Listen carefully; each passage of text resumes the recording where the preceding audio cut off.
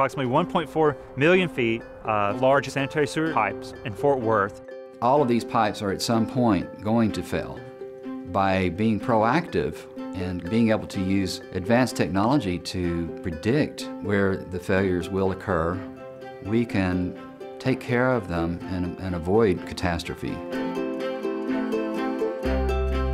Our interceptor condition assessment program was developed several years ago and implemented in fiscal year 2011. In the past, the only way they know the pipe has failed is when it actually collapses. The ICAP program has allowed us to identify not just entire segments that are bad, but to go after the footage within a segment that is failing. This is the pontoon where we get the 3 types of data we collect: laser, high-def TV, and sonar.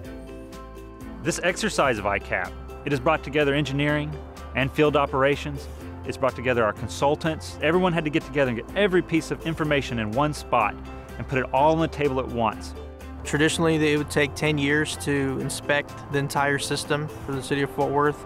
We're able to do that in 6 years with the new ICAP program. To date, we've saved about $6 million in emergency repairs.